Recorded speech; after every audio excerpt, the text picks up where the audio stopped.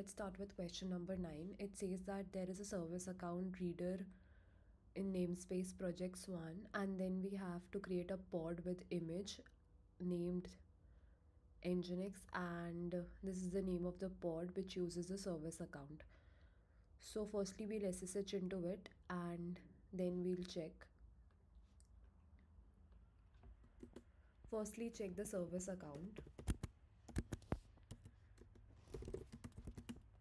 in namespace project one, and here we have the secret reader.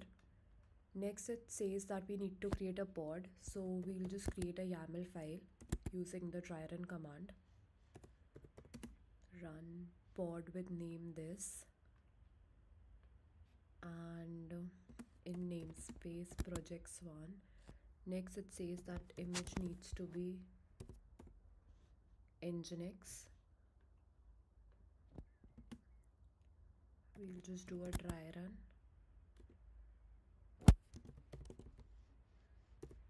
and in YAML format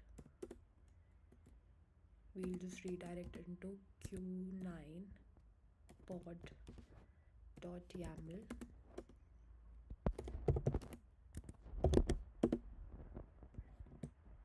And there's one more condition, that it says that we need to use the service account name over here.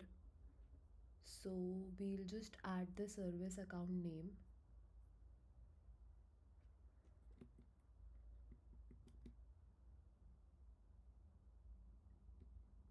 In the spec part.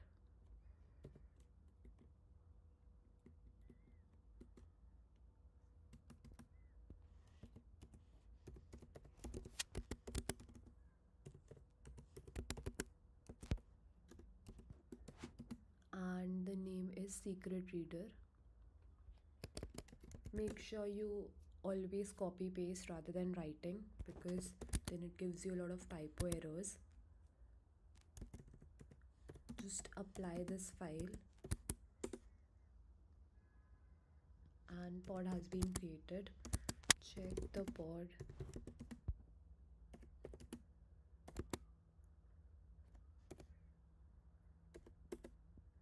Yeah, and just make sure you describe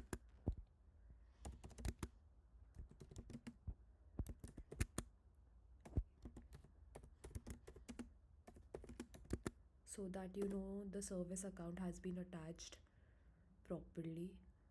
Check the configuration over here. Yeah, you can see this line, this has been added. Now the second part of the question says you need to exec into the pod and use the curl command query to get all the secrets from the Kube API server. So just exec into it first.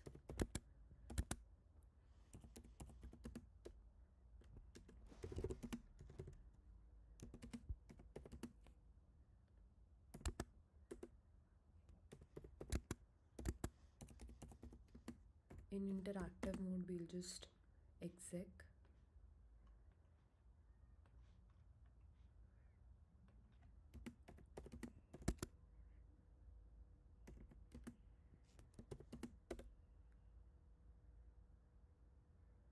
Okay, and here it says that we need to run the curl command.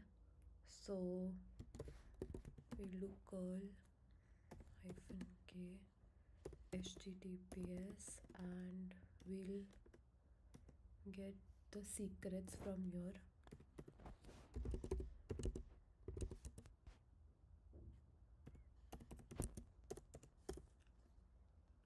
API, and then we have v1 secrets,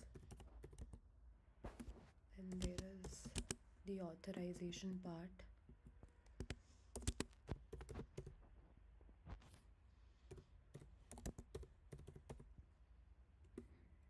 Bearer as token.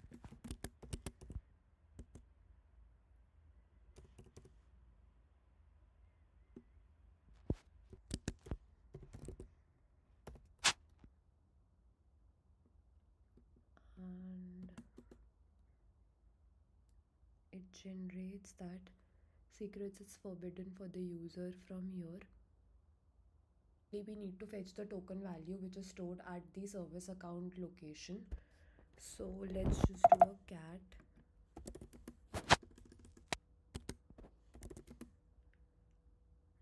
to var run secrets. Then we have kubernetes.io. Moving on, we will require the service account and token. So this is the whole token. Either you can copy paste it over here, or we can just save it in this format. One second. What we'll do is we'll take the token value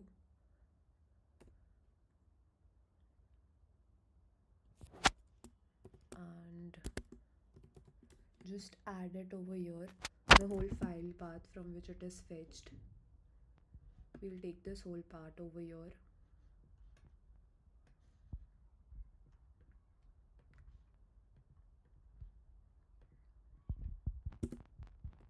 and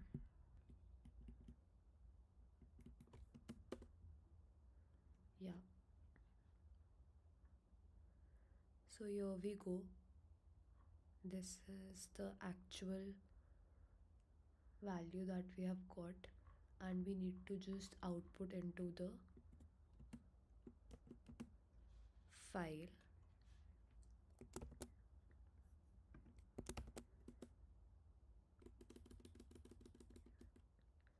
Store the output into the file and exit from here.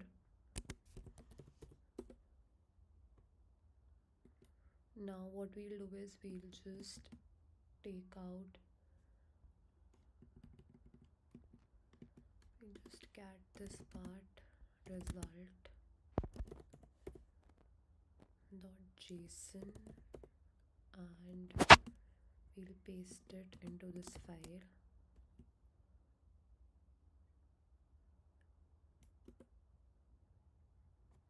Now you can see this has been copied. So make sure that you initially create the token and then perform all the curls.